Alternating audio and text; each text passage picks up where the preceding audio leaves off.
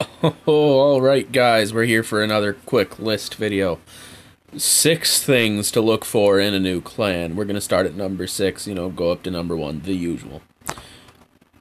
Number 6, we're going with clan perks. I put this pretty low down because, while it is important, the bonuses of donation refunds and boosted troop levels are important. You can get those, you can help your clan reach those regularly through war. So number 5 is going to be a visible war log. I say this is pretty important. It's important, but you can get past it pretty easily, it's not necessary. But it helps if you know what you're working with. Like, if a visible war log, you can see or give a good guess based on how high the amount of stars they get in a given war if their attackers are active. Number 4. You want your clan... I don't know how to describe this. I wrote it down here as not too strong, not too weak. What this means is you want a clan where you'll be roughly in the middle when you join and level.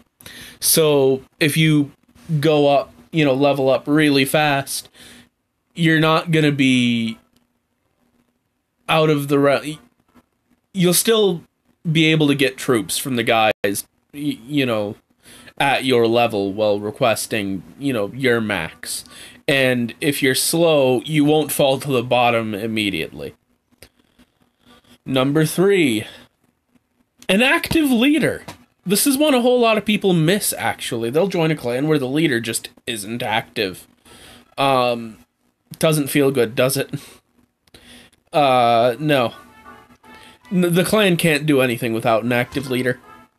Number 2, donation numbers. Donation numbers, and this is across the board. You want to be able to see you want to see decent donation numbers or decent request numbers, so like, hey, are these guys donating? Are these guys receiving?